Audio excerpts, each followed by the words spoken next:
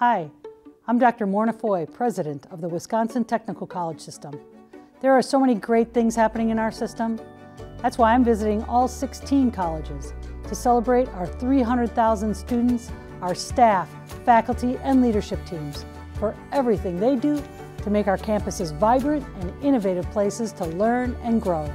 I can't wait to go back to college.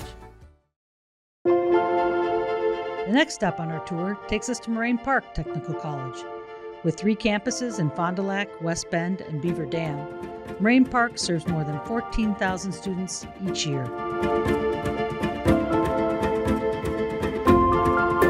It's interesting what we can accomplish in a collaborative environment, that is private-public partnershiping, something that I hope we can continue to do in the future, coming together to create a solution that helps a larger economic footprint.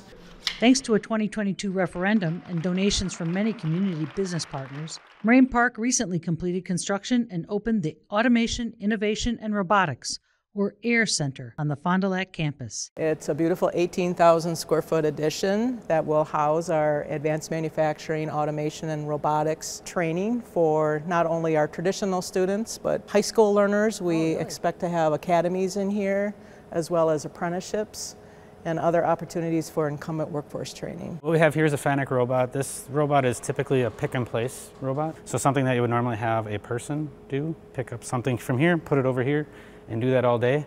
Now we program a robot to do that. At trade events, you see these things picking up Corvette frames. Cool. In my industry practice, we picked up bathtubs with this. So cast iron bathtubs, 250 to 400 pounds. That's roughly what we were picking. And will a Moraine Park student be able to actually use it? Yep. Or just look at it? Not just look at it. No, nothing here is just to look at, really. Everything here is for the student to interact with. How much would a piece of equipment like this cost? This one, probably in its state new, would be $100,000-ish with the whole setup. So. And we do have a second one that will be joining us in a week or two.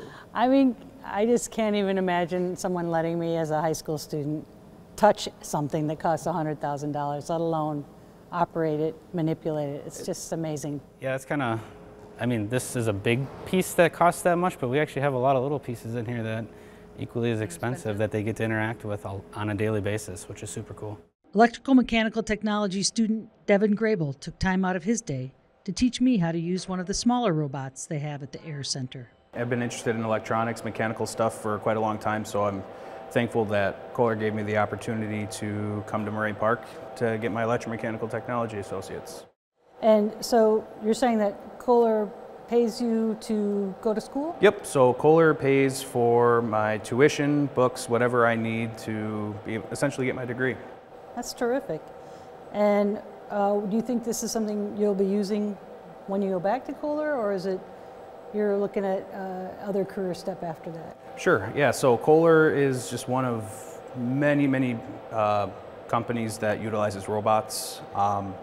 Kohler, Ford, any automotive company, a lot of places, a lot of different industries utilize robots.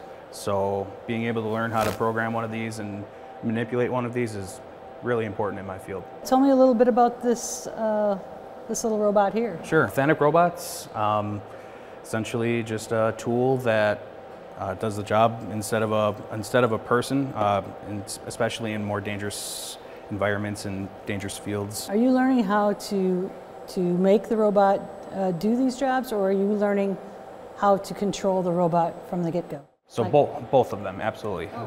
You start off just learning what the robot is, how to move it, up into making your own programs and being able to do stuff, the robot doing it automatically. As a student, can you come in here and do you have like lab opportunity where you can come in here and practice this without yes. your instructors breathing down your neck? You start off with the bare basics to be able to know how to, with what you're doing right now, being able to move the robot. Now you can push tool 1, 2. 2. There you go. Right, now Z minus to bring it up. Now we're cooking with gas. Now we're going. Now you're going to want to bring it back with X, the X axis. There we go. This is a lot of geometry in your brain. Oh yeah. Without being able to write it down. With a lot of practice, it becomes natural at that point. Now 201. Yep. There we go. We'll bring the robot home here. Swish.